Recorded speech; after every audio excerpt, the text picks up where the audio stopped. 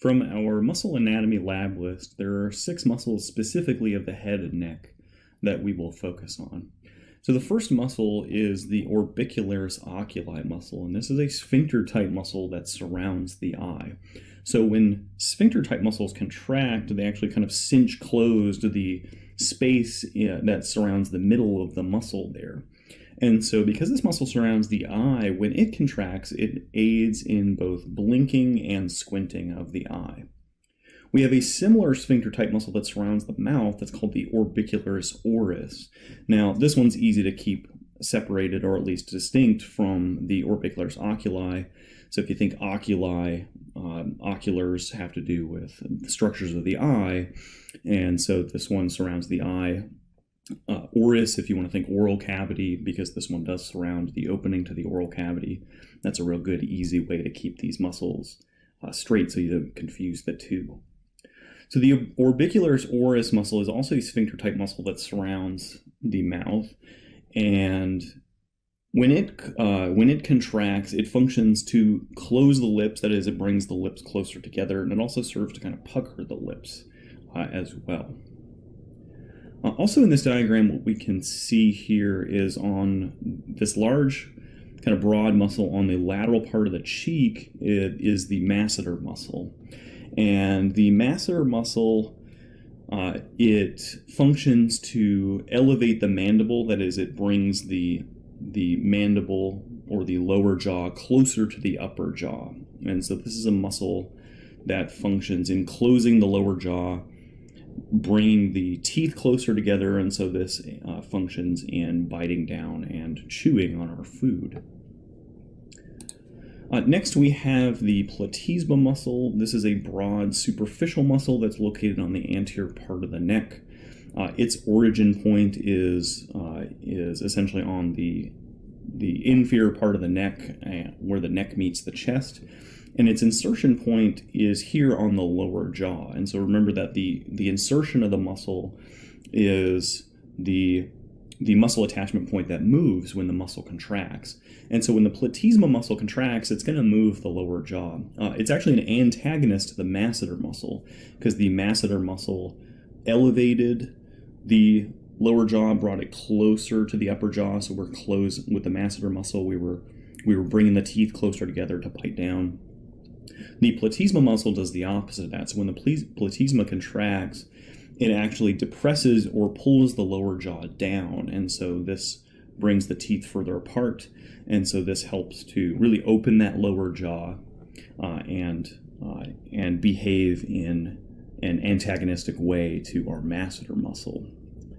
If the jaw is stabilized by other muscles and the platysma contracts, the platysma actually has action on the skin of the lower lips. And so what it does is it actually pulls the skin of the lower lips down and creates the facial expression of frowning. The fifth muscle we'll take a look at here is the zygomaticus muscle, and these are muscles that are located on the anterior part of the cheek. There's actually 2 muscles that are part of this group. There is the larger zygomaticus major muscle and the smaller, thinner zygomaticus minor muscle. You don't have to learn them individually, but you can just collectively refer to them as the zygomaticus muscle. So their origin point, they're named because their origin point, or this is the immovable part of the muscle, is the zygomatic bone of the cheek. And it inserts, if you follow the fiber direction down, you see that it inserts on the lateral corners of the mouth. So when this muscle contracts, it's going to have action on the lateral corners of the mouth. So when it contracts and shortens, it's going to bring the lateral corners of the mouth up closer to the cheekbones. And so what this does is that this muscle is actually creating the facial expression of smiling. And so in that way, it's antagonistic to our platysma muscle, which we saw was the muscle that was involved in frowning. The last muscle of the head and neck that we're going to take a look at is this rectangular strap-like muscle here called the sternocleidomastoid muscle.